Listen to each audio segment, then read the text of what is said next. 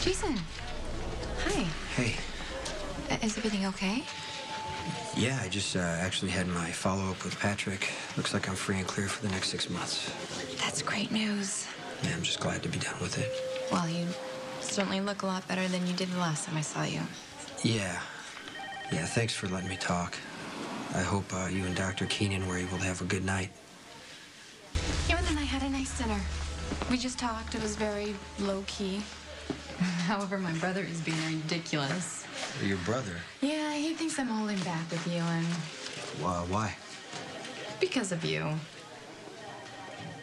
I don't know why my brother is so involved in my personal life, but he asked me how things were going with Ewen, and I told him that I had him over for dinner, and earlier you had shown up, and that I couldn't stop worrying about you. Yeah, you know what? I shouldn't have shown up like that. Why not? Well, we're friends. You needed someone to talk to. Stephen has decided that because of our history, you know, that a simple conversation isn't just a simple conversation. He's afraid that I'm going to put myself in a position where I might end up getting hurt again. Because of me? That's crazy. Isn't it? Maybe not.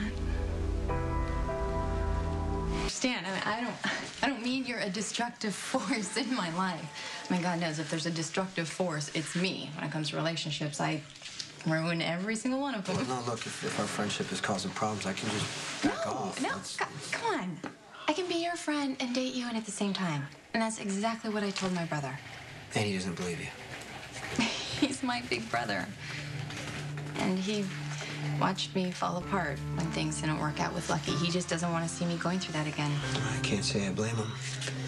But you are stronger now. Yeah, because I finally let go. It took a really long time, but I finally accepted that no matter how much I loved Lucky, we just can't be together. And that's okay. It's okay because I have learned from it, and I'm ready to move on. Maybe that's what I have to do. Maybe it's over for me and Sam. You have a great name, so The relation with Sam is very different from mine with Lucky. You guys are still married. You have a foundation to rebuild on. Yeah, I asked her to come home, and she won't. Give her time. Elizabeth, nothing I can say or do can ever change the fact that her son died because of me. That's not true. Sam believes it is. I mean, would you stay married to the guy who's responsible for your child's death? The thing that can bring us back together is the one thing that I can't do. And that's give Sam her son back. I know she feels that way now. But hopefully she'll find a way to forgive you. I just keep going back to this one moment. This one moment at the garden shed. You know, Sam was insisting on holding the baby even after he was gone. And I put him in her arms, and she said it wasn't the same baby.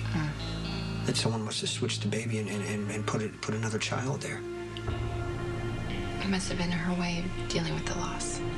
But I wish she was right. Because that would mean that the baby's still out there. And I would find him.